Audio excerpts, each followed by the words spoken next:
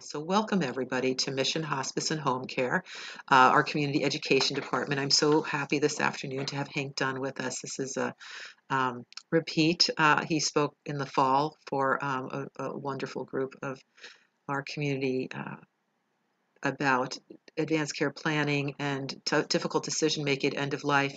And there was a number of people that asked after that talk for information specific to the spiritual and emotional and sort of ethical concerns that people find themselves in while they are making decisions about end of life care. So, welcome to you all. My name is Susan Barber. I'm the manager of the community education program at Mission Hospice and Home Care. We are a small, not-for-profit, community-based hospice program in San Mateo County.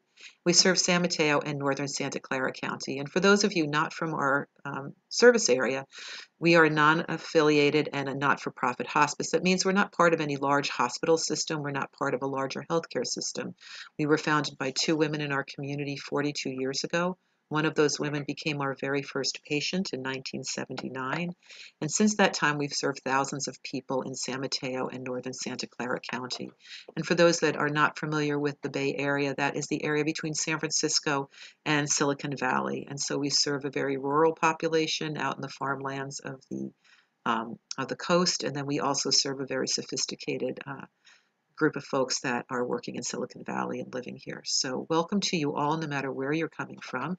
If you would be so kind in the chat, maybe just to put up where you're zooming in from. And if there's any kind of intention or question that you have that brought you here today, we're going to introduce Hank in just a minute.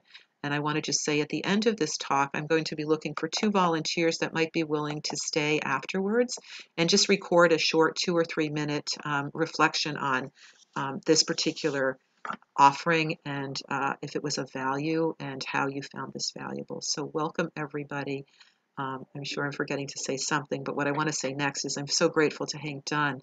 Hank joined us for an event last summer, I think it was, and I saw his name and I thought, oh, he's so familiar. Maybe he's one of our volunteers, or perhaps he's this person or that person.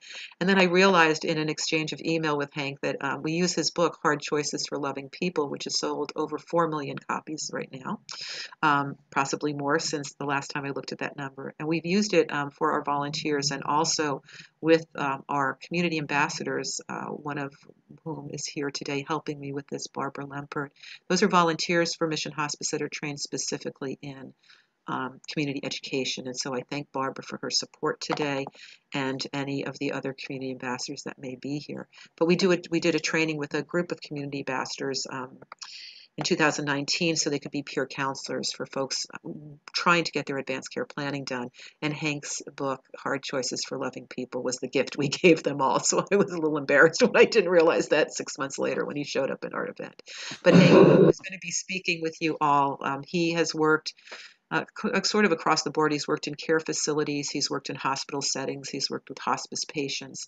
And as a chaplain, an author, and a teacher, he spends a lot of time talking with people about what's most of value to them, what's most important, so that they can live their life as closely aligned with their values and the things that they treasure up until their last breath. And that is very much aligned with the work we do at Mission Hospice, where our motto is it's about life, and we really believe that this is about life up until the person's last breath. So, Hank, I'm going to put the spotlight on you, and I'm going to turn this over to you. And thank you all so very much for being here today. And thank you so much for those of you that are putting this up in the chat. And I am going to mute myself, and we are going to mute all of you until there's a chance. I want to just say two things. I'm sorry that I didn't earlier, that we are going to ask if people have questions. We will have a Q&A section at the end of this, and you can ask during Hank's presentation. If you have a question, you can open up the chat by going to the bottom or top of your screen and clicking on either the chat button or those 3 little buttons, and chat will come up, and just put your question in the chat and we can relay that to Hank at the end of his presentation. And if it's a kind of private question that you don't want everybody to be reading, when you go to the chat, instead of directing it to everybody, if you click the down arrow, you can see my name, Susan Barber, and you can just send that to me, and we will ask it as anonymously as is possible. So thank you so much, Hank, and carry on. Thank you for having me, Susan. She asked if I could say a little bit about myself, who I am, before I do the screen share. I have been a hospice, nursing home, hospital chaplain for over 40 years, or around 40 years, come think of it. Um, when I first got into nursing home work, I was a nursing home chaplain first. I had very little experience with death and dying. And those precious elderly folks at the nursing home taught me so much. And I'll tell you some about that during my talk today. But I found out a lot about the spiritual, emotional issues. I'm, a trained minister, but they taught us precious little about death and dying in seminary. Taught us about preaching, running a church, things like that, but not too much about real life. So I'm going to talk about that today. I'm going to go ahead and do a screen share, and I have slides. And what the plan is that we will. I'm going to talk for about 45 minutes or so, 45 minutes to an hour, and then I'll give us half an hour to 45 minutes for questions and discussion. And I really welcome all of you to share your experience. I like to say all of you who are here today are your own experts in the emotional, spiritual issues at the end of life. All of us have been touched by death and grief at some point in our life. And we've learned something and we took away our own emotional and spiritual issues. And um, I welcome you to add to my list. I'm going to give you a list of 7 emotional spiritual issues that I've identified, but they're not an exhaustive list, and it's just my list, and you can add your own. I'll start with a story that became a metaphor for me. Um, as Susan mentioned, my book, The Hard Choices for Loving People book, is about helping patients and families make end of life decisions, things like CPR and feeding tubes and stuff like that. And this lady here, she was a volunteer at the nursing home where I work, and I tell this story with her permission. I was going through some old newsletters at the nursing home where I used to work, and I ran across this picture of her. So she had found these birds that had evidently fallen out of a bird's nest at her house, and she was nurturing them, hopefully, to life. And she brought them into the nursing home one day to show us. So that's why this picture with her, those little birds. But Jerry came in on a Monday morning and she says, Hank, I've got to make a life and death decision about my mother by Thursday. And she starts to cry as she's telling me this. And I said, well, let's find where we can talk. So we got a little privacy. And I said, well, tell me what's going on. And she said, well, mom's in a hospital down in Virginia Beach, which is about a 3-hour drive from where we were in Northern Virginia. She said, mom's in the hospital and she's on dialysis. And my brothers and sisters and I, we have to make a decision whether to take her off dialysis and let her die. And I said, well, tell me a little bit more about it. Has she been sick for a long time or just all of a sudden has gone into kidney failure? And she said, oh gosh, she's been sick for a long time. She's had 2 strokes in the last 2 years and things are shutting down. And now the kidneys are shutting down. She's on dialysis. And I said, well, what do the docs say? Is the treatment doing any good? And she said, oh, they don't think it's doing any good at all. And then she said, and then I said to her, well, did your mother ever give any indication what she would have wanted done in a situation like this?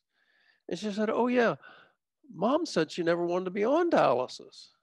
And I said, Jerry, this is not a hard decision.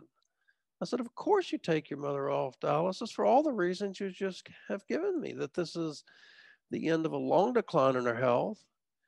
The docs say it's not doing any good. Your mom said you didn't want to be on dialysis. Of course you take her off. And then I said to her, what's going on here that makes this so difficult? And at that point, she started to cry and she says, I think I'm feeling guilty because I haven't visited mom enough. Well, when she mentioned guilt, I knew she was moving into my area. I know us Baptists seem to think we have more guilt than the rest of you guys, but then, of course, there's the famous Catholic guilt and Jewish guilt. Um, but the guilt, she was really needing to talk about forgiveness, forgiving herself, forgiving, looking for God's forgiveness if that was an issue for her. Well, this mention became a metaphor for me because I came up with what I call Hank's theorems. By the way, in the handouts that I think Susan made available to you, if you have those, the PDF of it, these theorems are at the end. Now, this is, I think, the only one I'm going to share with you this lecture, but I did on my other lecture on end of life decisions, hit most of those other theorems. But Jerry's experience, my experience with Jerry, kind of gave me this as one of my theorems. For patients and families, end of life decisions have little to do with medicine, law, ethics, religion, or morality. For them, the decisions are almost wholly emotional and spiritual in their nature. Now, these decisions, they do have, a heck of a lot to do with medicine, with law, ethics, morality, and religion here, as opposed to spiritual down here. I mean, like your religious group. For greatest example of that is Jehovah's Witness. They don't do blood transfusions. That's just their religion. And they literally would rather die than get a blood transfusion. So that would be the example of religion. Whereas spiritual are the questions that all of us ask. What's the meaning of my life? Can I be forgiven? Those types of things. So what Jerry was dealing with was an emotional, spiritual issue. She was worried that maybe she hadn't visited her mom enough, and now she's keeping her mom on dialysis because she was feeling guilty. So this is where I start when these end of life decisions. But as we look at this whole summary now of the spiritual and emotional concerns at the end of life, this is my list. And as I indicated, all of you are your own experts about the spiritual and emotional concerns at the end of life. Some of this is based on a lot of research. Some of it is just my experience over the 40 years or so that I've been doing this work. So here's my list, and if you're writing this down, you don't have those handouts in front of you. I'll come back to this slide 7 times or 6 more times after this. What's the meaning of my life? Seeking forgiveness and reconciliation. Gaining a sense that what is happening is okay, letting be. Gaining a sense of being part of a greater whole, it's often expressed as living beyond death. Coming to terms with the denial of death. Letting go of all I've worked for over a lifetime, my possessions, my career, my family, and even, or maybe especially, the letting go of the self, the ego. And lastly, coming to terms with the loss of control. So let me talk about what is the meaning of my life as the first of these spiritual emotional concerns. If you, I won't take the time to show this video, but you can go to YouTube, and this is a TED Talk given by this EMT, Matthew O'Reilly. It's entitled, Am I Dying?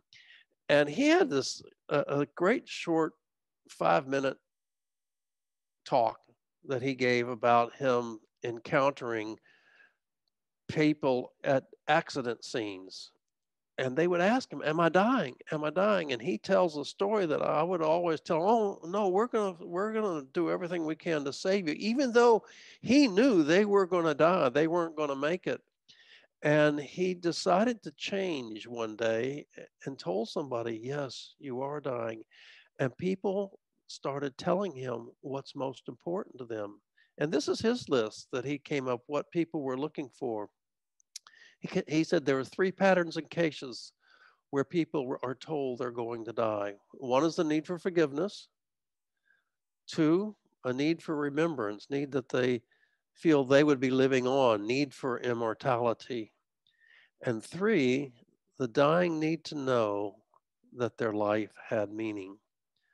One of the classic books about this whole idea of the meaning of life, and this being so important to us humans.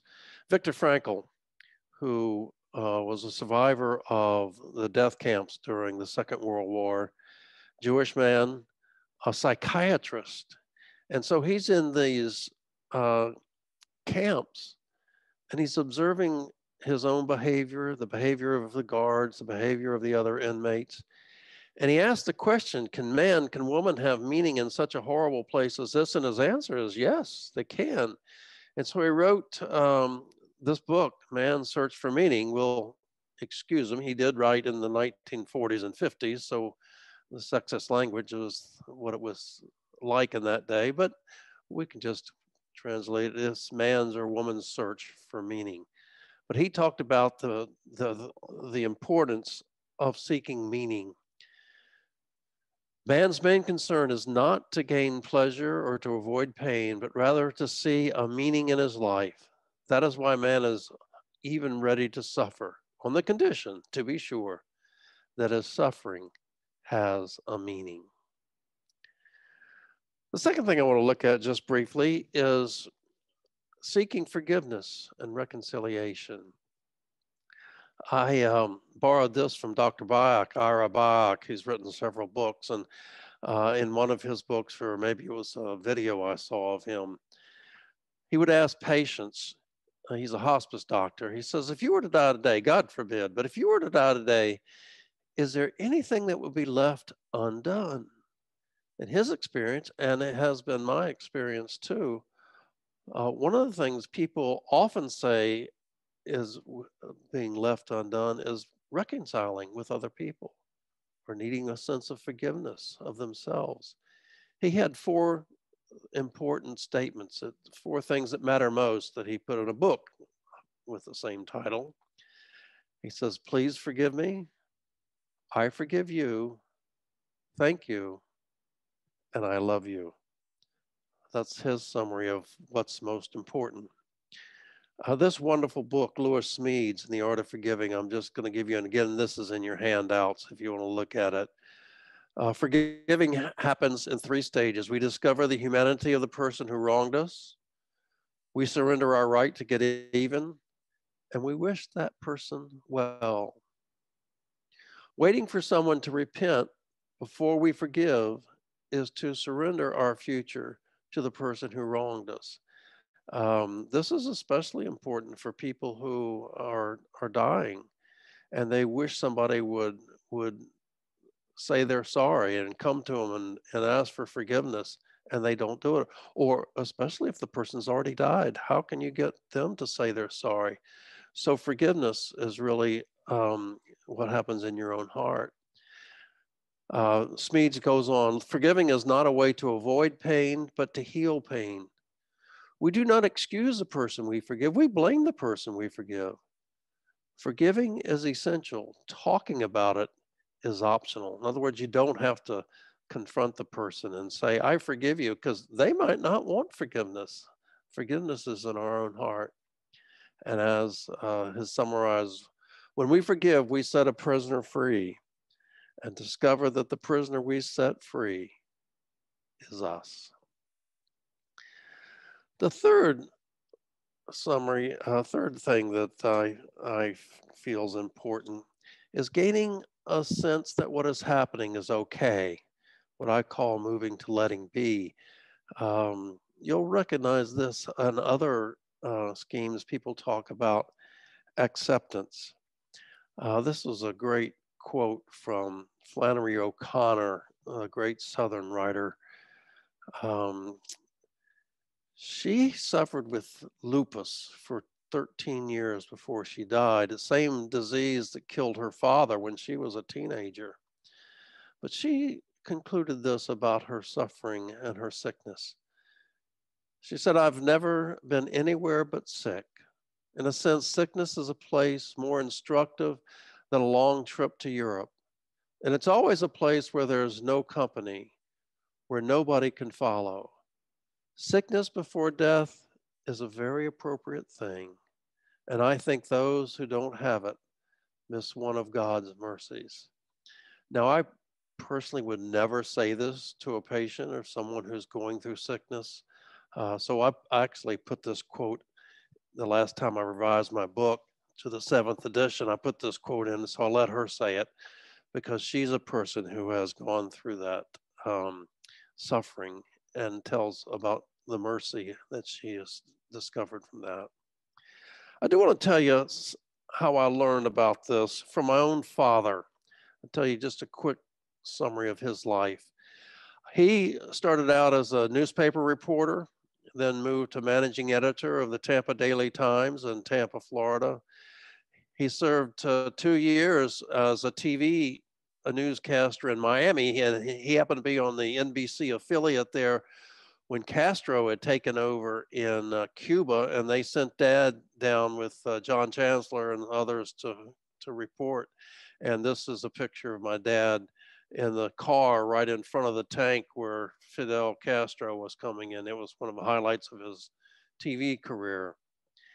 He then left TV and went to worked at AAA in Tampa and retired his day job at age 70 and went back doing TV work for 2 minutes a week.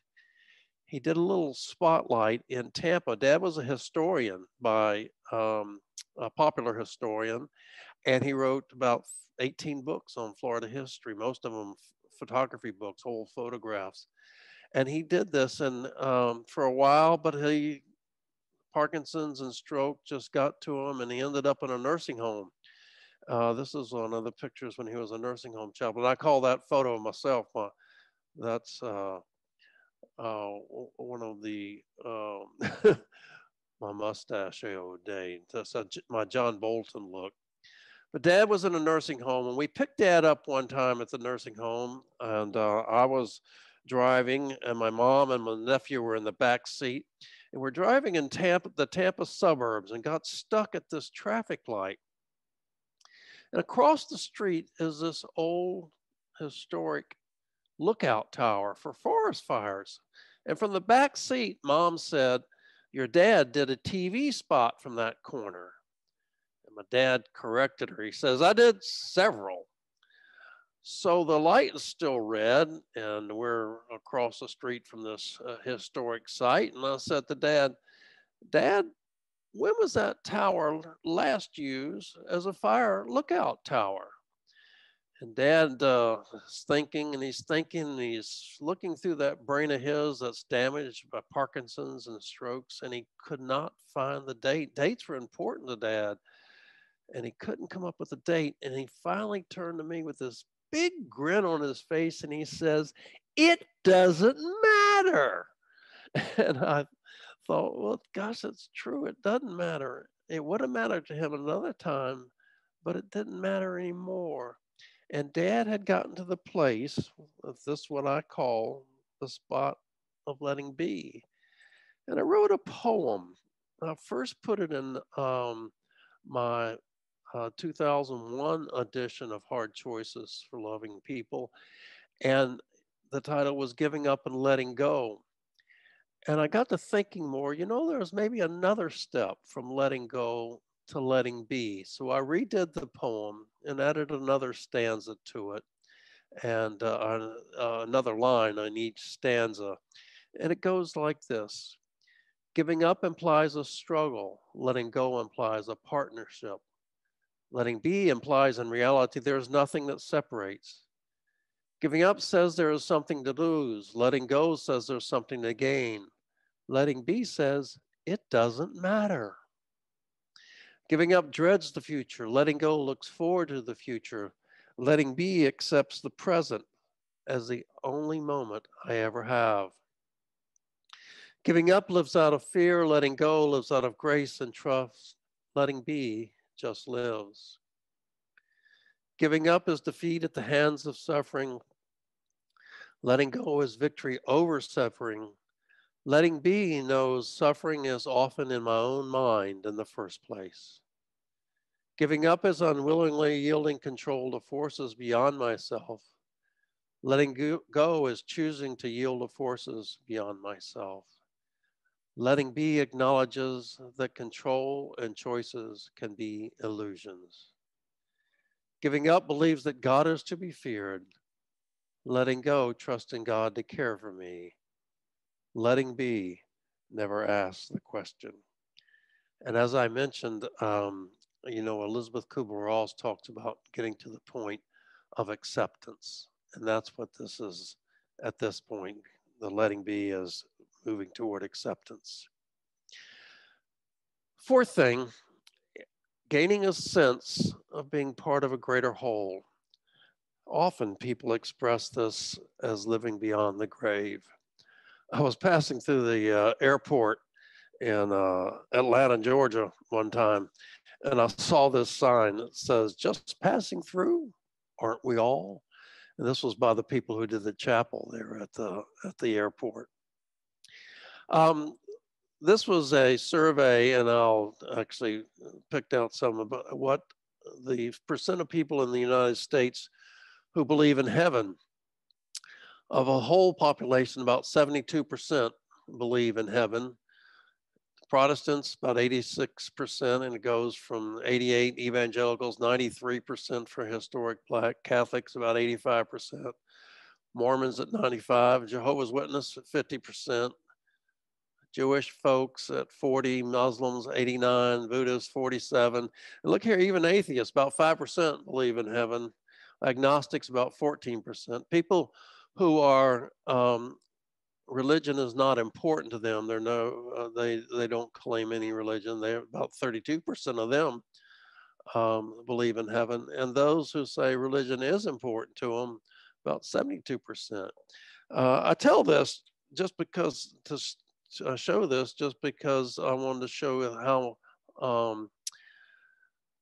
pervasive the belief in heaven is. This was a story about the Neanderthals, and there are we actually they were over here. We came this way. There are cousins. We didn't descend from the Neanderthals, but many of the paleontologists and looking at Neanderthal graves believe that they buried their dead with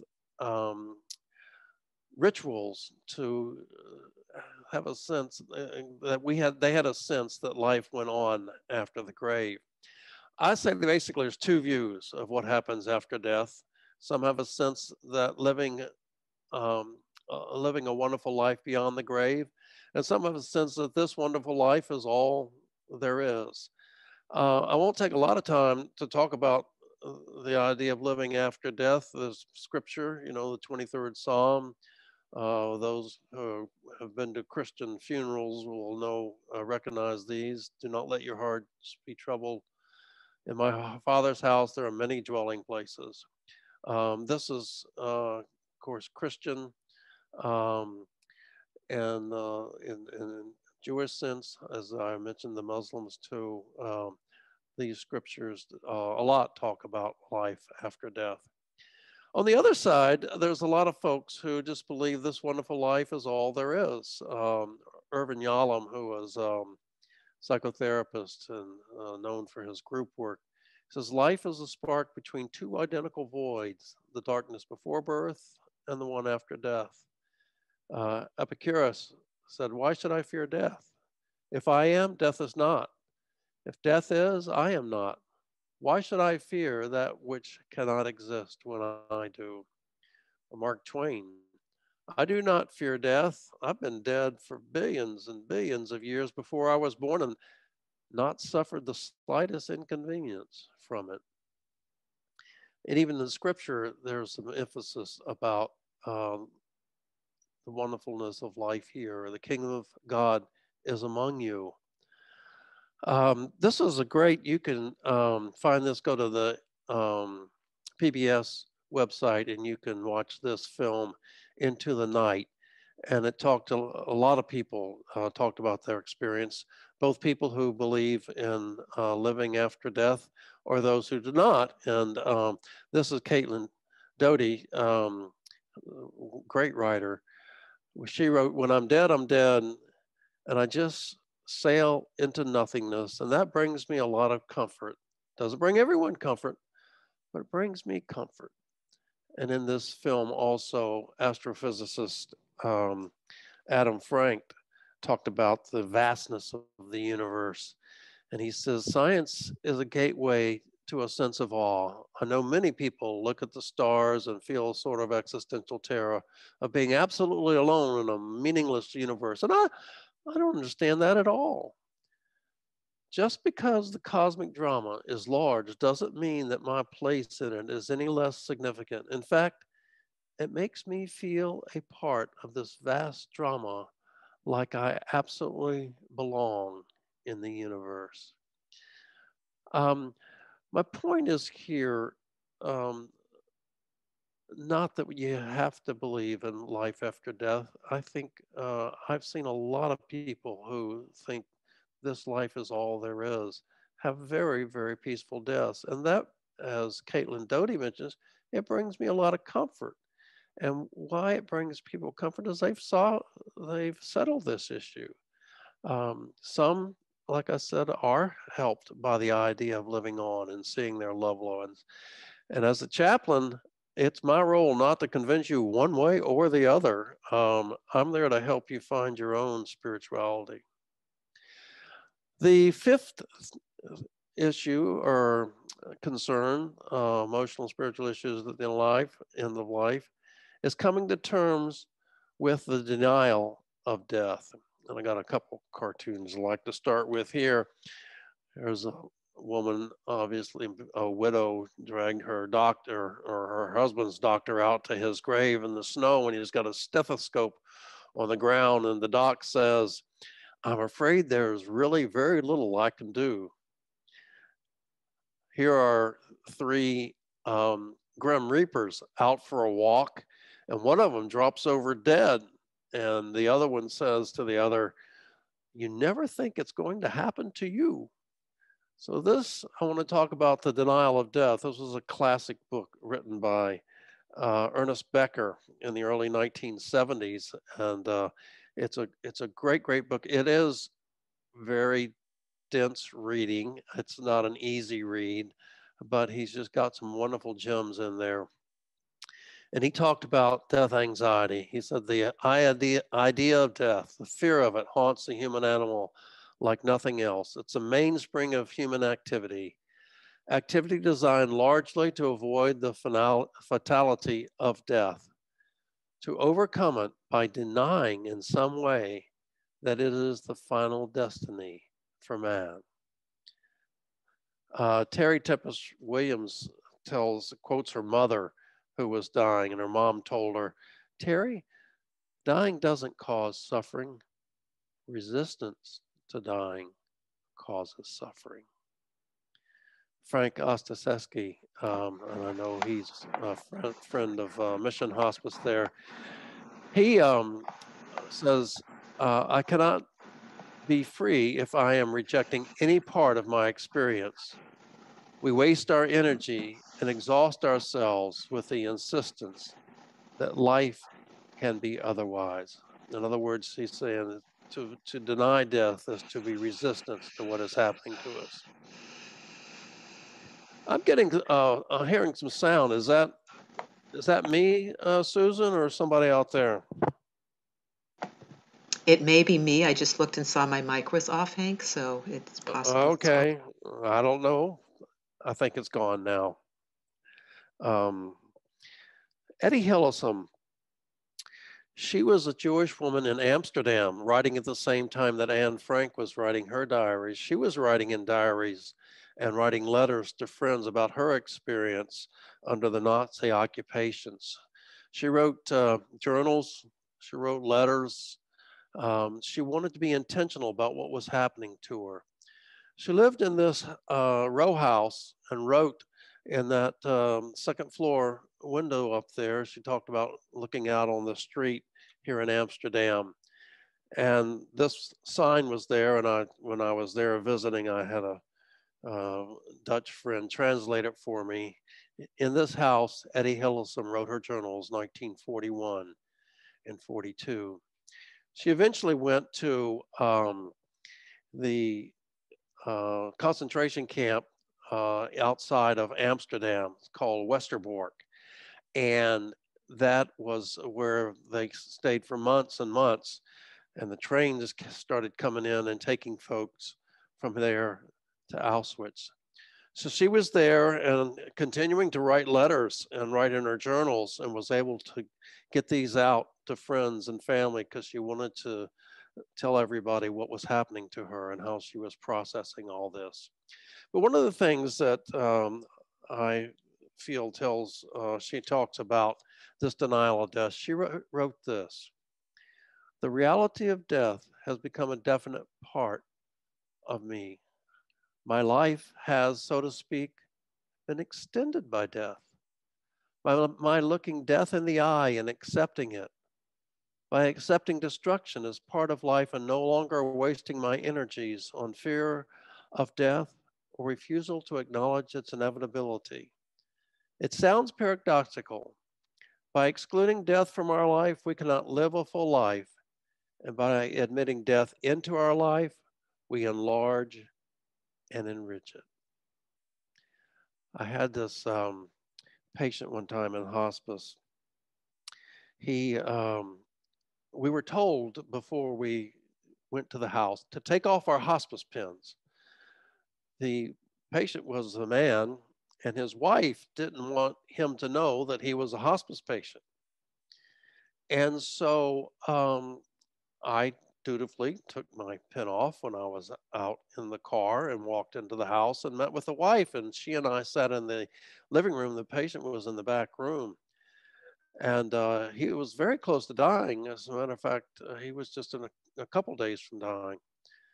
Um, but anyway, so I'm talking with the wife, and she's talking very matter of factly about her husband dying, and that it's not going to be much longer, and talked about their life and how wonderful a marriage they had. And so I asked her, I says, "What's this about? Us taking off your these our hospice pins. Does your husband know he's dying?" And she says, "Oh yeah, he knows he's dying." And I said, "Well, how do you know he knows he's dying?" And she said, "Well, he asked me one day." And I said, "Well, what'd you tell him?" And she says, "Oh, I told him, not while I'm around." And I said to her, "What if you had said to him, 'Yeah, you are dying, and I'm going to miss you greatly. You've been a great husband. We've traveled, we have kids and grandkids, and you've provided, and it's been a wonderful life.' What if you had said something like that?" She said, "Oh, I couldn't do that. That would be too hard." Well, she's right. It is hard to say things like that. But I think it gets at what Eddie Hillesum is saying, is by admitting death into our life, we enlarge and enrich it. And by excluding it, where she didn't allow this conversation to have, um, it made her life smaller. So that's getting beyond the denial of death. The next thing is letting go of all I've worked for over a lifetime. That is possessions, career, family, even letting go of the ego, the self, which is what I'm going to talk about most here. As I indicated, I was a nursing home chaplain, meeting a lot of these old folks, and I was um, really surprised. I had never done a lot of extensive work. I'd visited earlier years in the ministry. I would visit people in the hospital occasionally and the nursing home occasionally, but now that I was doing it, 40 hours a week, every day, working with old folks and dying folks, I was learning a heck of a lot from them. And one of the surprises I had when I was a nursing home chaplain was just how easy these folks talked about um, dying. And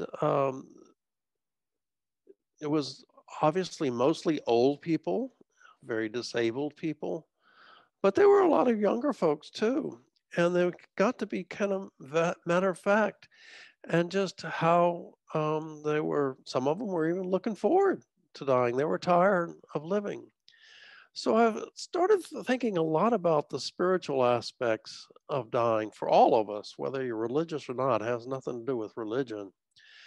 And this book has been immensely helpful to me in understanding what's going on. Kathleen Dowling Singh wrote The Grace and dying, how we are transformed spiritually as we die. And basically, her thesis is that, and this is transpersonal psychology, is what she's teaching here. The thesis is that we all um, are transformed spiritually as we die. Interestingly, she died a couple years ago after writing this book and a number of other books on the same kind of theme of being transformed with grace. But this is kind of her one of her summaries of what's happening with the ego, the self. And she says, in a sense, it is not so much just that the prognosis of a terminal disease is a tragedy, but that the integration of the news of the prognosis reveals our tragic state. Stephen Levine speaks of the fear of death as the imagined loss of imagined individuality. One woman, dying of cancer, referred to her disease as the process of dying as an egoectomy. This is reading this book. Eric Casal talks about what suffering as opposed to pain being the acutely unpleasant physical discomfort experienced by someone who is violently struck, injured, or ill in certain ways. Suffering is the state of severe distress associated with events that threaten the intactness of person. So it's this loss of this person that we have created. I was in a arts festival in Crested Butte, Colorado one time, and I saw this drawing. This artist was selling these drawings there at his booth, and he titled this Putting It Together, and it's of his 2-year-old son who was trying to figure out who he was as a 2-year-old. And I saw this and I immediately thought, oh man, this is why we have such a hard time dying, is that we take our life, our whole life, putting together who we are. And at the end of life, we have to let go of it and take it. It's being taken apart again. This self that we created, we're having to say goodbye to it. I told the artist, I said, I got a great idea for another drawing you could do of an old person in a bed, and they're taking the pieces of the puzzle and putting them back in the box. And he says, oh no, I don't want to do that. That's too depressing. So anyway, there's been a lot written about the development of the self and the ego. And Sogo Rinpoche writes, why do we live in such terror of death? Perhaps the deepest reason why we are afraid of death is that we do not know who we are. We believe in a personal, unique, and separate identity. But if we dare to examine it, we find that this identity depends entirely upon an endless collections of things to prop it up: our name, our biography, our partners, family, credit cards, friends. It is on their fragile and transient support that we rely for our security. So when they're all taken away, what will we have? Will we have any idea of who we really are? Now back to Kathleen Singh, and this chart is in your handouts. This is a summary, basically, of transpersonal psychology, which is what Kathleen Singh teaches in that. And I'm just going to give you the briefest of overview of it. This is, we are born, we live our life, and we die.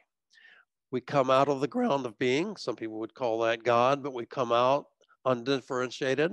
We develop a person, this identity project. We develop the mental ego.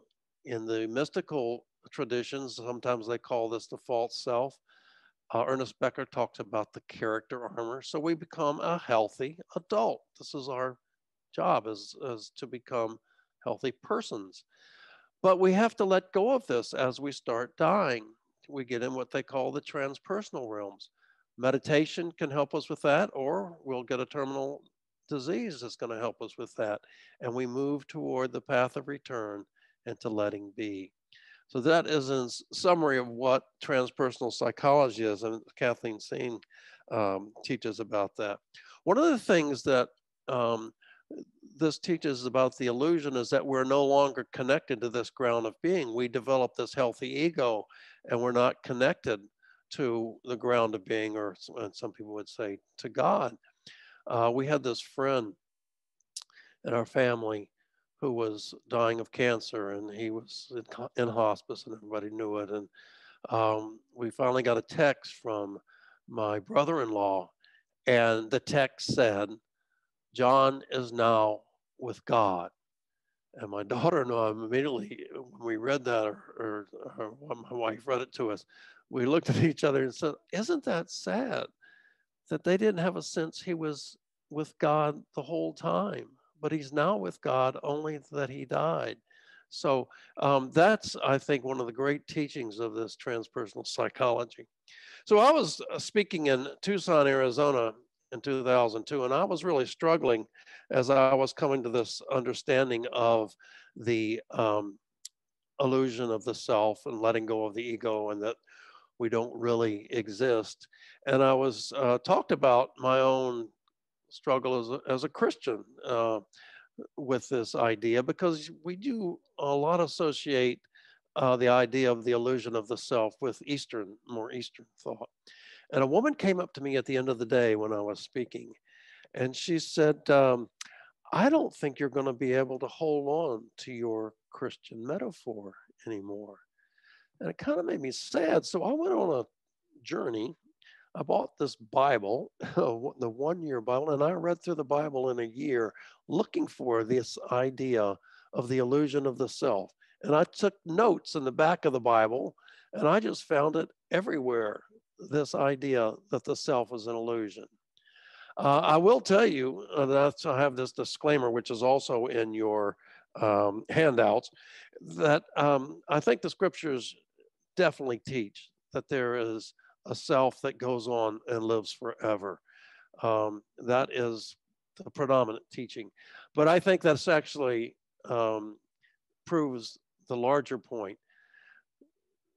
The fact that so many people believe that we are substantial and that we live on, the writings that found their way into scriptures just assume that to start with, even though it is taught the other way, that the self is an illusion. And I think Jesus taught that. Um, this is in your handout, so I'm going to skip over this. As Ernest Becker, he did talk about uh, what was going on in the Garden of Eden. Becker himself called himself a secular Jew, but he grew up with the understanding of in the Hebrew scriptures. In other words, he says the final terror of self-consciousness, that is the eating of the knowledge of good and evil, the fruit of the knowledge of good and evil, is the knowledge of one's own death, which is the peculiar sentence on man alone in the animal kingdom. This is the meaning of the Garden of Eden myth, that the rediscovery of modern psychology and the rediscovery of modern psychology, that death is man's peculiar and greatest anxiety. So where in the scripture do I see this about the illusion of the self? This out of the Hebrew scriptures. As they came from their mother's womb, so shall they go again. Naked as they came, they shall take nothing for their toil, which they may carry away with their hands. Now, we usually think of this, of course, as material possessions. We're not going to take any of those with us into the afterlife. But what about this self that we created? That we came into this life without a self, and we created it. And we're going to have to let it go again, as the scripture says. Jesus taught this. Those who try to make their life secure will lose it, but those who lose their life will keep it. Paul the Apostle, for you have died. Your life is hidden with Christ in God. My grandmother gave me a Bible when I was 11 years old, and I had marked a passage of scripture that I'm going to give you right now. This was my Bible from when I was 11 years old, and I marked this sometime in my teenage years. And this is the scripture: I have been crucified with Christ, and it is no longer I who live, but it's Christ who lives in me. And the life I now live in the flesh, I live by the faith of the Son of God who loved me and gave himself for me. I paraphrase this: there is not an I who lives, but Christ. The Christian mystics taught this. Thomas Merton, writing in his journal, wrote, "As long as I continue to take myself seriously, how can I become a saint, a contemplative? As long as I continue to bother myself, what happiness is possible? What happiness is possible in life? For the self that I bother about doesn't really exist, and never did, never will, and never did, except in my own imagination."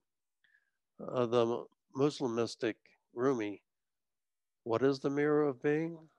Non-being. Always bring a mirror of non-existence as a gift. Any other present is foolish." And this is David Cooper, Rabbi Cooper, talks about it in his book, Ecstatic Kabbalah. When we fully realize the presence, realize the all-consuming nature of presence, we release our sense of self and all of its encumbrances. This is the point of liberation. There is only presence, the oneness. Thus, the actual experience might be stated, presence is all there is. This is it. Thomas Keating, I'm going to skip over this. This is another Christian contemplative. He talks about that. And I'll move to an atheist who talks about the same thing. And Sam Harris talks about a trip he made to the Holy Land. And he's up on the mount that they think Jesus gave the Sermon on the Mount. And he writes, "This happened one afternoon on the northwestern shore of the Sea of Galilee, atop the mount where Jesus is believed to have preached his most famous sermon. As I gazed at the surrounding hills and a feeling of peace came over me, it soon grew to a blissful stillness that silenced my thoughts. In an instant, the sense of being a separate self, an I, or me, vanished." So, kind of in summary, in my own view of this as a Christian, I talk about we individually in a species, we're infinitely small, but we're infinitely large also. This is the welcome screen on my phone. This is a picture from the Hubble Space Telescope. It's called the Ultra Deep Field. In this photo that was taken over several months, they figure in there's 10,000 galaxies. Each one of those galaxies has millions and millions of stars. John Muir said, "The world, we are told, was made especially for humans, a presumption not supported by all the facts." The third thing I think is a takeaway, matter matters. Our bodies do matter. Our bodies are real. We're real inside these bodies. And this body I exist in, I exist for these years I'm on this earth. And this body is very important. The Christian message is one of God's presence and transformation now. And this view takes dying to self, which you hear a lot of Christians talking about, very seriously. Dying of the self.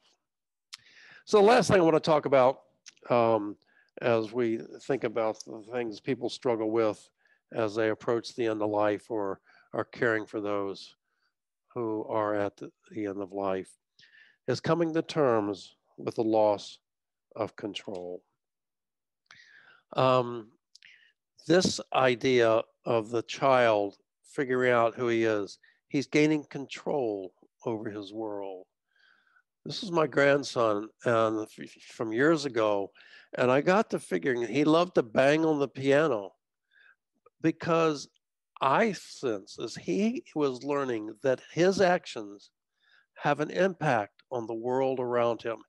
He can hit those keys and a noise came out of the piano. He was gaining control over his world.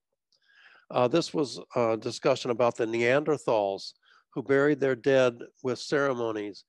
They believed that they could appeal to these forces through proper practices and to some extent control them. Ernest Becker talked about control. This is what the child does as he's growing. He's learning to control his life. Um, you start looking for control and you're going to see it everywhere. I went to the grocery store one time and someone had left a post-it note on the in the cart, the grocery cart. Number one on the list was take control. You're going to see this in advertising. This was a postcard a friend of mine got. It said, "Control, you've got it," and that was for Jenny Craig. This was from years ago. A Ladies' Home Journal talks about getting organized. What? Get control. This was a frequent flyer program of mine. Benefits that put you in control. Control is something we humans do, and it's very important. And there's nothing wrong with trying to be in control. And I like this Far Side cartoon where these two cavemen have killed this big mammoth with that little bitty arrow up there in that one spot. And one caveman says to the other, maybe we should write that spot down. And this was control of learning how to control our environment. But it comes over into healthcare, and this is a Catholic nun, Elaine Prevost. She wrote an article in this issue of Weavings years ago, and she says the idol of control holds out to us the hope that suffering and death can be eliminated. If we just get smart enough, we can gain control of pain and even death. And that false hope, in turn, has the effect of setting up suffering as an enemy to be avoided at all costs. We can choose never to suffer. And it comes over into healthcare. And Charles Schulz, as he was in the hospital dying of cancer, he told his friend, fellow cartoonist Lynn Johnstone, who came to visit him, he said, "Isn't it amazing how we have no control over our real life?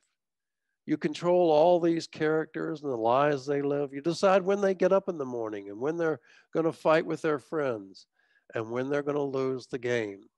But your real life, you have no control over." And this is the same guy that gave us this, Charlie Brown in bed. He says, "Sometimes I lie awake at night and I ask, why me?" Then a voice answers, "Nothing personal. Your name just happened to come up." This is a great play and it was turned into a movie that you can probably access somewhere online. Wit. And it's a story of this woman who was terminally ill and she was fighting her disease and she finally realized she's losing this battle. And this exchange with the nurse, the terminally ill patient says, "I can't figure things out. I'm in a quandary, having these doubts." And the nurse says to her, "What you're doing is very hard." And the patient says, "Hard things are what I like best." "It's not the same," the nurse says. "It's like it's out of control, isn't it?" And the patients began crying. And she says, "I'm scared." It was the suggestion that it's out of control. Um, in Oregon, Washington, California, and several other states now, people have the option to have medical aid in dying. In Oregon, they call it the Death with Dignity Act. And they do a report in Oregon every year. And also the state of Washington has a report. I did look, by the way, for the California report. They didn't include the statistics I'm just getting ready to give you out of both Oregon and Washington. And one of the questions in Oregon and Washington, they asked physicians, why did these patients choose to have medical aid in dying? The number one reason in these states was the fear of losing autonomy, basically the fear of loss of control. Very close to it, that the patients were less able to engage in activities that make life enjoyable. And then you can see the other issues that they realize people having the loss of dignity. Pain control is not a high one. It's down here near the bottom. Financial concerns were very low in what the concerns that people have. This was a study done in Oregon a few years after they had started medical aid in dying in Oregon. And one of the conclusions of this study Why do individuals request a legal prescription? The theme of control was predominant in the physician's description of why their patients requested assisted suicide. Having or being in control was a lifelong value and philosophy of these individuals. Daniel Callahan wrote about this idea of control at the end of life and trying to control everything. And he writes this: self-respect and integrity need not, and ideally ought not, to be grounded in a capacity to control our lives and mortality. What has come to count too much is that our choices affect outcomes in the world, and we are at sea when we cannot do so. Modern medicine and the modern temperament reject solving problems of illness and death by adopting an interior stance of acceptance, choosing instead action and domination. Our capacity to act, to do something, is cherished, something preferably affecting the outer world of nature rather than the inner world of the self. We do ourselves a great and double harm by focusing on the meaning of self-determination and the shaping of a self, our capacity to make external choices, to act. Rumi, again, the Muslim mystic, wrote, don't listen to your attachment to being and blood ties and desires and comforting habits. They seem to protect, but they imprison. They are your worst enemies. They make you afraid of living in emptiness. I've paraphrased this. Don't listen to your desires for grasping and controlling. They seem to protect, but they imprison. They are your worst enemies. They make you afraid of living in emptiness. They make you afraid of dying. I'm going to talk about the Serenity Prayer, but I've picked this up. Somebody, I think saw it on Facebook one day. Lord, give me coffee to change the things I can change, and wine to accept the things I can't. But you know, the Serenity Prayer that is mainstay of 12-step programs. God, grant me the serenity to accept the things I cannot change, the courage to change the things I can, and the wisdom to know the difference. And I think, you know, in hospice and as we work with patients and families, change the things you can. It's not wrong to want to be in control. Pain control, we want that. Control who you want visiting with you, who you want to be with you when you're dying, where you want to die. Control those things you can control. But things we can't control, like the inevitability of our death, give me the serenity to accept those things, but the courage to change the things I can, and then the wisdom to know the difference. Again, Viktor Frankl talked about this. He coined the phrase, the last of the human freedoms. He writes, man, woman can preserve a vestige of spiritual freedom, of independence of mind, even in such terrible conditions as psychic and physical stress.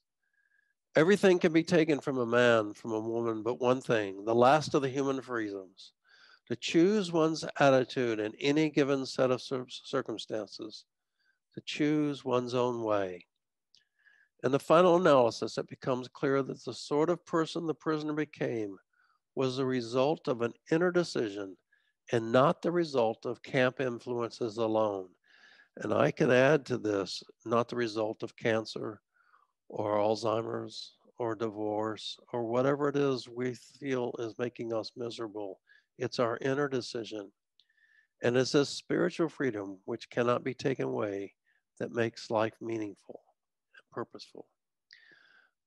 You start seeing this stuff everywhere. I was in Boston for a meeting and walked across the Boston Common and saw this statue, and it's of Wendell Phillips, who was an abolitionist.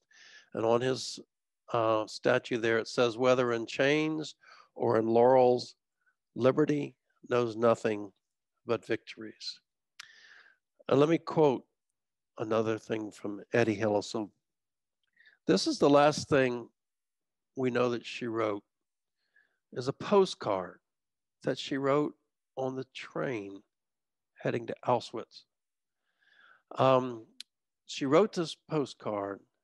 She stuck it through the slats of the boxcar where she was riding. It was picked up by somebody in a farmer's field, probably, and posted to her friend, Christine. And these are the last words we have from her that she wrote to Christine. She said, Christine, opening the Bible at random, I find this: the Lord is my high tower. I am sitting on my rucksack in the middle of a full freight car. Father, mother, and my brother are a few cars away. In the end, the departure came without warning, on sudden orders from The Hague. We left the camp singing. And I think, how do people, knowing they're going to their death, left the camp singing? And if I hadn't seen over these years of working with people who are dying, people I've seen in my own family going through death and dying, and know that it can be done with a great deal of serenity, I wouldn't have thought that was possible, but it is possible. And I know people can do it, and they do it every day, which is really the ultimate of letting go of control at the end of life.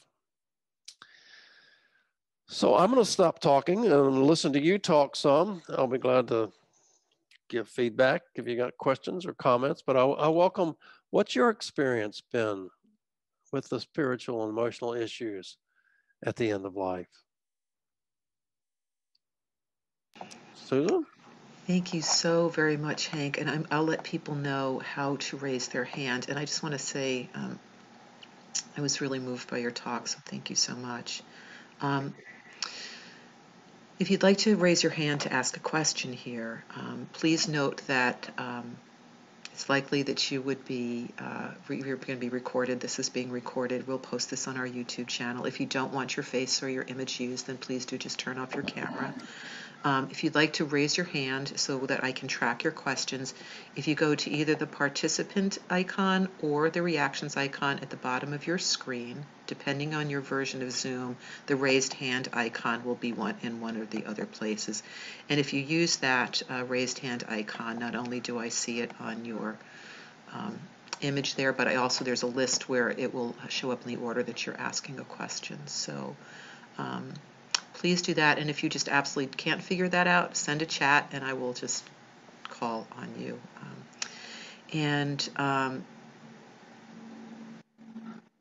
There are a couple of questions here that I will ask, one from Santu, one of our folks here.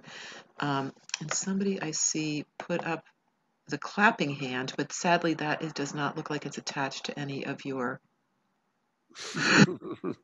I appreciate that. Maybe Thank you for that clap. Yes, thank you for the clap. But if you would I like assume that's for me or Susan. that's I'm for not you. sure. That's for you. Oh, okay. That you just want to use the participant button, or if you're using under reactions, there is a clapping hand, and just underneath that clapping hand, it will say raise hand. So if you meant to raise your hand, that's how you can do it. So a couple of things. This was just like a walk down memory lane when you were quoting Stephen Levine, of course, is my mentor and my dear friend. Hey, I know. I put up his, one of the things that Stephen would talk a lot about, of course, in his workshops and in his books was this idea of suffering. One of the most useful sort of guidance I've ever had about suffering was him saying to us that, pain is not optional. We live in a body, we have a mind, we have an emotional life. Getting through this life without experiencing pain, either physical or emotional pain, is quite almost impossible. Suffering is how we respond to that pain. For some of us, we just push it away. We don't want that to be the case. We don't want that to be what's happening. And all of this effort is gone into trying to hold this off, or sort of, I relate to it as sort of holding off a wall of water. Like it's not possible, but we're going to expend our time and energy trying to do that. And so many people I've seen at the end of life, including my own mother, whose death anniversary was on Friday, at the very end, through a life of suffering, in the last 10 days of her life, she was able to give that all up and put down these very rigid hands I'm sorry, I didn't realize that my camera is off here. Put down these hands that kept life out like this her whole entire life. And she was able to embrace her life at the end of it. And I don't know if that's because she did know she was dying. Um, we don't really know what prompted that, but it really, she just let go of all of that anger and resentment and um, pain that she carried in her own life and hadn't been able to put down. And so when I'm thinking about people at end of life and making decisions around end of life, I feel like in our own family, we were very lucky that the year before she told us what her wishes were, but more importantly, she told us what she absolutely did not want, which was very helpful in sort of navigating what the last 10 days of her life looked like. And um, Kathleen Singh was on the faculty. Frank Ossetsy spoke with us last month, or actually in December, and he had a beautiful training that was available for years. And Kathleen was on the staff of that training, and so we got to know her pretty well. And she was lovely. She was going to be doing a talk for us, and then she died rather unexpectedly. So the couple of comments here that people are sending is one is from one chaplain to another. Thank you. This was an excellent presentation. And somebody said, could you please ask Hank to show two particular slides that are not in the handouts? The photo of the evolution of man, not from Neanderthals, and also the slide of the documentary Into the Night. We actually showed the film Into the Night last year as part of our movie series, and it was very well received. I recommend it highly, and I believe you can see it streaming online. And if I do not forget to do this, I will include this on our I'll include this in our resource. I'll see if I can get that slide real quickly. They asked for. Thank you. I'm scrolling back through my slides real quick here. Where was that guy? Yeah, I got the. I can't remember where I got. Maybe it was Wikipedia. I'm not a scientist to. Okay, now I gotta go back to you guys and share this. Can I share the screen again? I think I can. Yes, please do. Okay.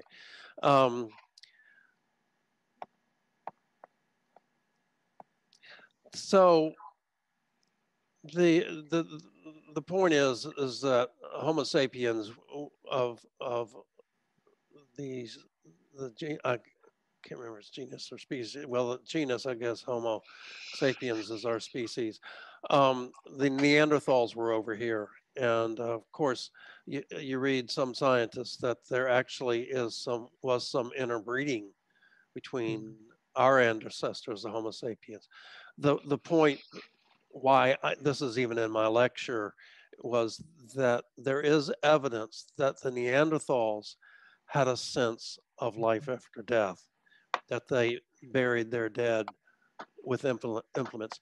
There is others scientists say no, that this is no proof that they buried their dead with rituals. So again, I'm not going to try to solve that one. We do know humans probably 100,000 years ago were burying their dead with rituals. And oh no, let that go. So it goes way back. And it's not obviously not just in the Abrahamic religions, Judaism, Christianity, Islam, but the idea of life after death is very prevalent. And as I said, that survey that even atheists and agnostics believe in living after death. So whoever asked that about the Neanderthal, that's my point of sharing that. And it's again, I'm not the scientist. I don't know to be able to explain all that. I just know there are some scientists who said they buried their dead with rituals. That's the point. Yes, thank you. And rituals, by the way, whether you're religious or not, rituals are so important. Yes. And I think this time of COVID has forced us to think outside the box, so to speak, of rituals, because your standard funeral where you have a wake and people come and they hug your neck and they say how sorry they are. We can't do that right now. And my mother-in-law died last year, in September, and in her hometown she lived in forever, and where my wife had grown up and had friends, and her brothers and sister had grown up, and the brother and sister still live there. And would there been a normal funeral, it was a Catholic funeral, there'd have been hundreds of people that would have come to the funeral and the wake and reception and all that kind of stuff. We had a funeral. We did have a church funeral for family only. Yeah. And they live streamed it on Facebook and recorded it for us. And so the rituals are so important to be able to do that. And people are finding other ways. And in my years of hospice and nursing home, people are not even religious. Rituals are important. The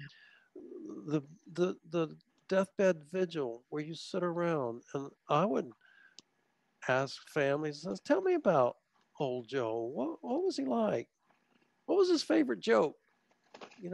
And of course, me as a chaplain, kind of in my toolkit is to offer a prayer, which is an important ritual. But maybe if you're not a praying type person, let's just sit here silent together.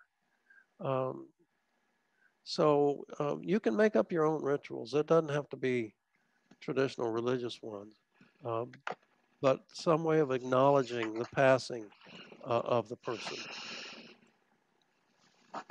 Thank you, Hank. We have another question here from our own Rachel Rosenberg. She is one of our spiritual counselors. She's actually the manager of the spiritual care department. And her question is, how do you respond as a chaplain when a patient asks or says that they're just afraid of dying? They're afraid of dying, and how do you respond to that? Well, of course, ask them, what are you afraid of? Now, they might have some physical reason. They might say, I'm afraid of choking to death. And that's a very legitimate concern.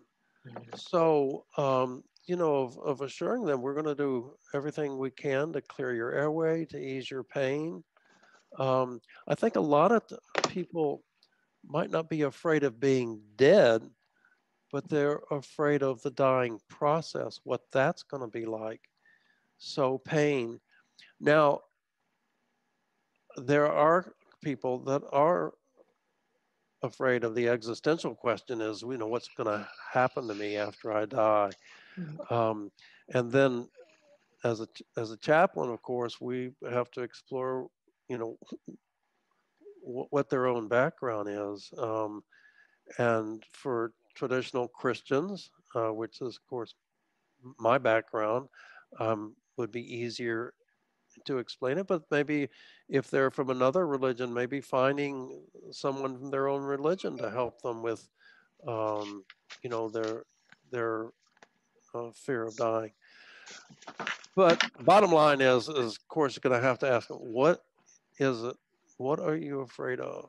And how can I, as chaplain, help alleviate that?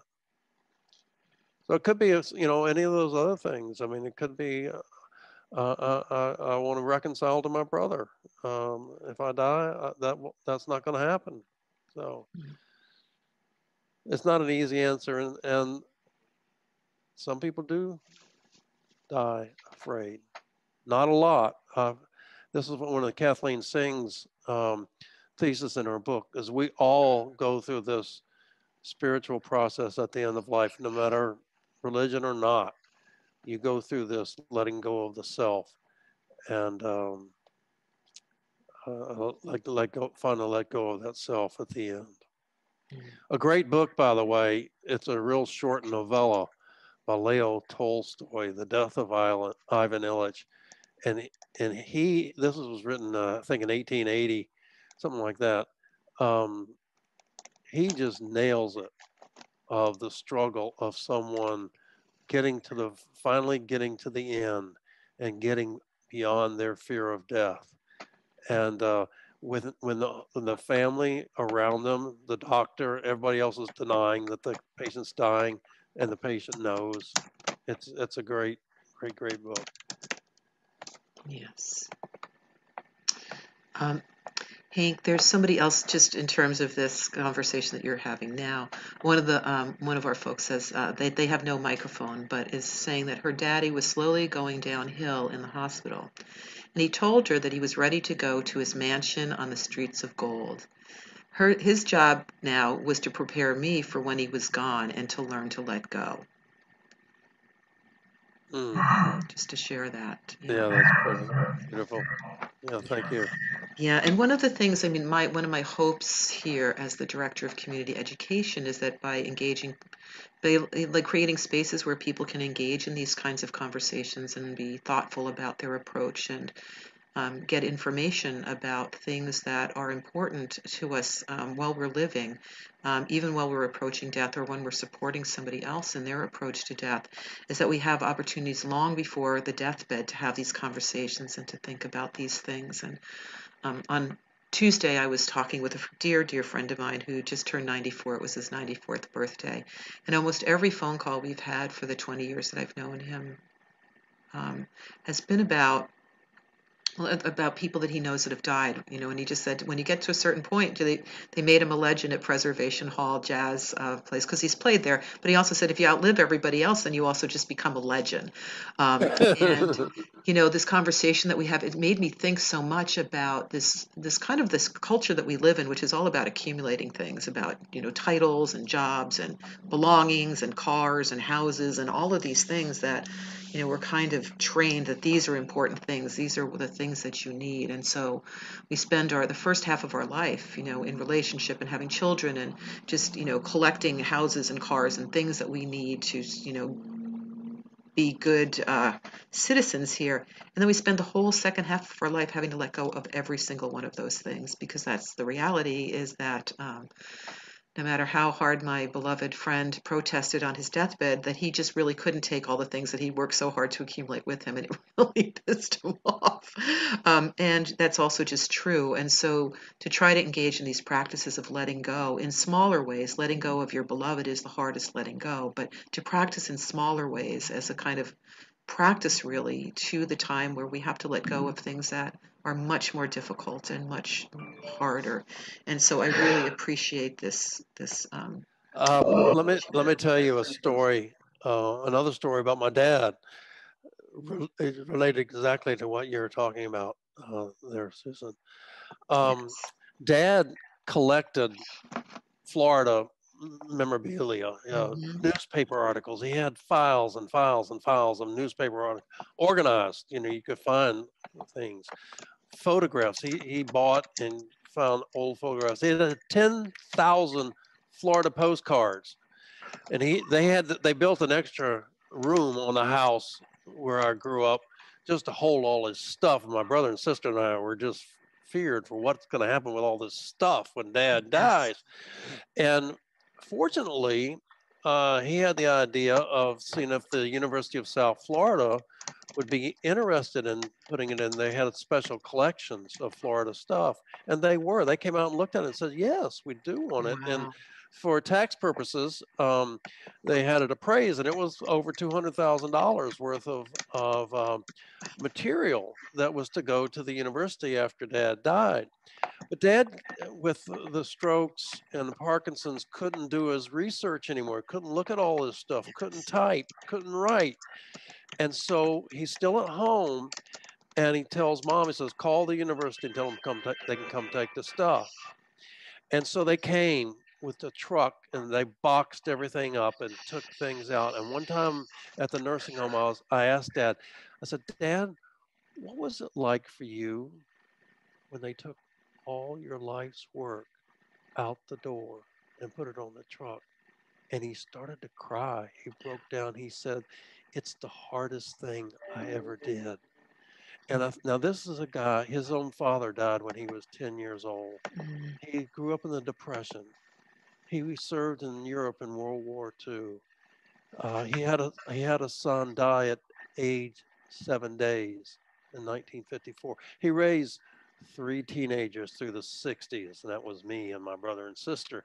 And the hardest thing he ever did was letting go of that stuff. But it turned out to be a wonderful gift for him because they took the stuff and they digitized it. And now you can go to the University of South Florida Special Collections, the Hampton Dunn collection, and download photos, postcards of things he saved over the years. Wow. And he was able to see that.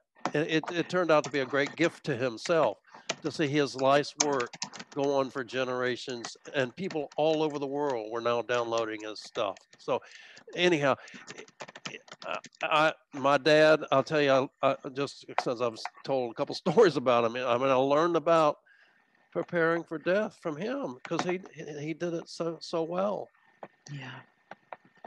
Yes, I think there's so much that we can learn. As Elizabeth Kubler-Ross reminded us again and again, the dying have so much to teach the living. And for me personally, I've just been so grateful.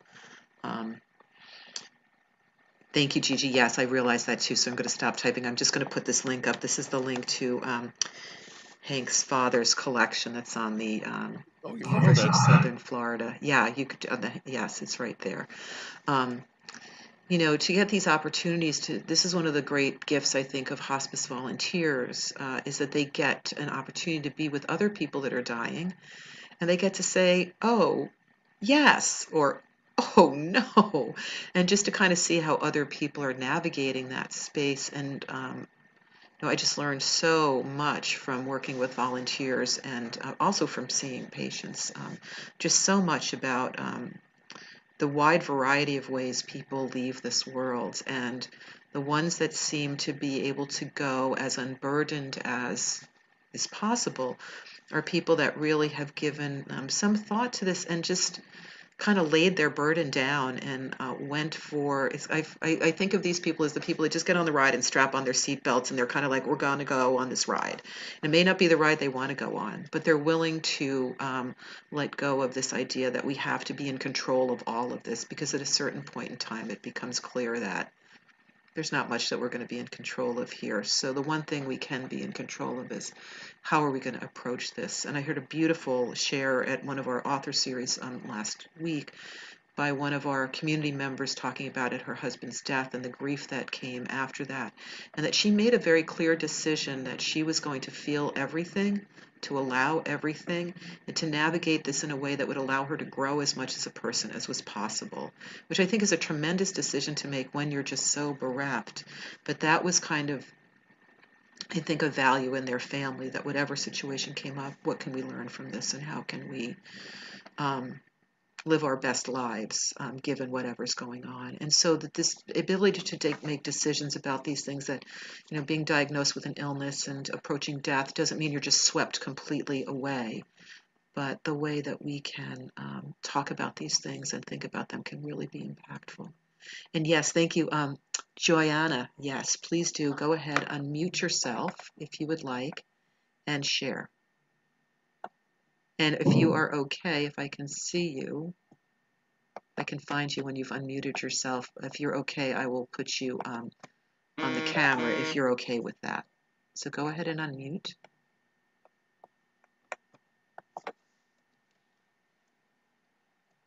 Joanna, are you able to unmute yourself? Oh, probably not. 1 second. You cannot. Now you can unmute yourself. Sorry about that. Oh, thank you. Thank you. Yes, I have enjoyed this. Joanna, we can't hear you. Could you either move closer to your microphone or... Okay, I'm here now. Beautiful. I'm present. So I've enjoyed this tremendously. I'm actually in the middle of COVID right now. I've got a touch of COVID, but my whole attitude is this too shall pass, etc. I wanted to share my mother's gift to us. Just before she died, she said, "Just a minute, I'm coming," and we had the wonderful imagining of all kinds of saints, Mother Mary, angels, ascended masters. My mother was just a beautiful soul. Well, she is still a beautiful soul. And we loved her a lot. The other thing that impressed us is that, well, she was at that time in a nursing home, but her posture on dying, it was as if her body, it was as if her spirit just swept up toward heaven. Her arm went way up, and she was looking like this. It seemed just very relevant to her last words, So anyway, we're just really grateful for that. Yeah. That sounds like a great gift she gave you. Absolutely. Yeah. And I like to share it with other people in case they may not have heard something like that. I know you must have heard a lot. In fact, Hank, I would still like to become a chaplain yet in my life. I don't know. Yeah. There's a great book called Final Gifts, written by 2 hospice nurses. It's 25 years old, something like that. And basically they go through telling stories exactly like you just told us about things patients say, dying people say. And one common theme is seeing people coming for them. I'm coming, or I've got to get on the train. I got to pack my bags. So it's not unusual to have these experiences, and you take it as a great gift. Not all deaths are like that. Some people just die and no last words or no nothing like that. But you're very fortunate, and that sounds like it meant a lot to you, or means a lot to you. It hasn't gone. So it does. Thank you. You're welcome. Thank you, Joanna. A couple of other things here people have put in the chat. Sandy says the 5 remembrances of the Buddha is a great way to remind yourself of the process of letting be. Also, Joan Roshi, Halifax's meditation on the stages of death and the dissolution of the body in her book, Being with Dying. Yes, I recommend that highly, like my mentor, Stephen Levine, who talked about the different